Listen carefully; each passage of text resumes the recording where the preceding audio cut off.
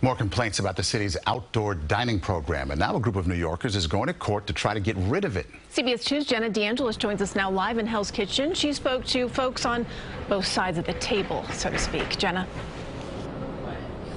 Maurice and Christine, outdoor dining has been a lifeline for many restaurants since it was implemented early in the pandemic. Those behind the lawsuit say they supported it then, but feel it has since gotten out of control.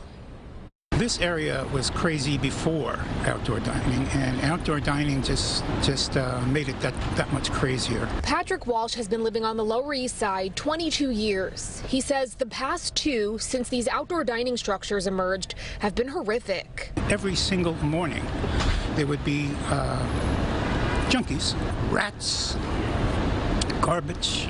Sharing a dining structure in his neighborhood was being used as a coat check. These things aren't used for dining anymore, at least half of them that I see.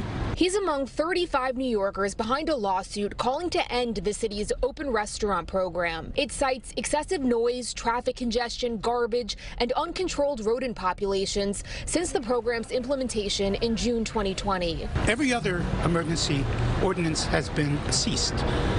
Not this one. Why? Why? In February, City Council passed legislation for a permanent outdoor dining program, which was delayed by another lawsuit. Same attorney, Michael Sussman. It was never implemented with any environmental reviews. The environmental consequences have been disastrous in many neighborhoods in New York City, and it has to end because there's no legal basis for it. Without outdoor dining, we would not be in business today. The owner of Metro Diner on the Upper West Side says outdoor dining has been a lifeline.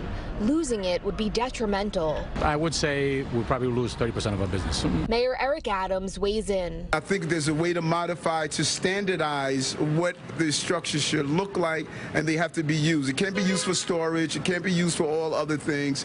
But I'm a supporter of the outdoor dining. It's not about just getting rid of the system. It's about making it standardized, make it more sustainable, make it so we can have it for the long term.